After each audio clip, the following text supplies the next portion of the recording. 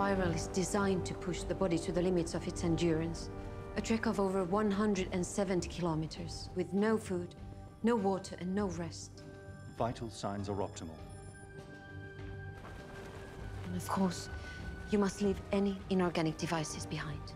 Your protective aura.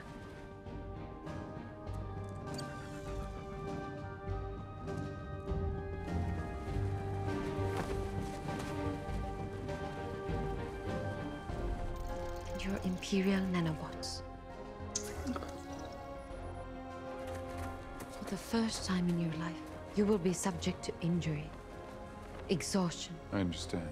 In the event that a pilgrim falters, he may receive help from another person on the path. That is, if he has only fallen to one knee. If both knees should drop, this is a signal of submission. The pilgrim must either find the strength to crawl away from the path, or he must yield to death. Less than half of those who stop will reach the center of the spiral. There they will enter a sacred cave, the mother's womb. There is water inside the womb. The salt around the pool has a particular ionic charge, which elicits a singular reaction in anyone who touches it. After you immerse yourself in the pool, if the mother is willing, you will be graced with a vision. If you're successful and you return, a panel of zephyrs will interpret what you have seen. What have other pilgrims seen? Every vision is unique and deeply personal. I'm surprised they're not all just hallucinating about food. Nanobot removal complete. This gambit will put you at serious risk, Empire. In addition to unprecedented physical danger, if you're unable to make it to the end, that will only embolden your critics. I will make it to the end. Give me your salt bracelet.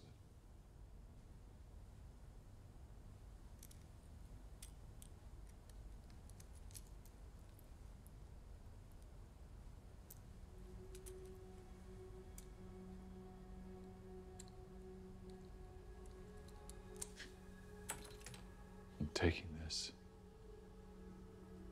It'll be as though you're right there with me, as you always have been.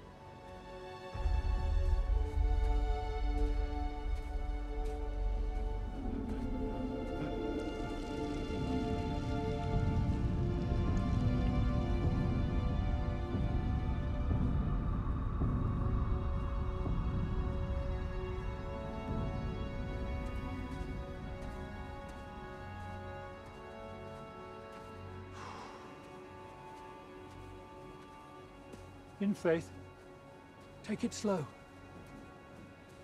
These middle rings can be deceptive. Make us think we're further along than we are. Just be sure you've got some fuel left in the tank. Done this before.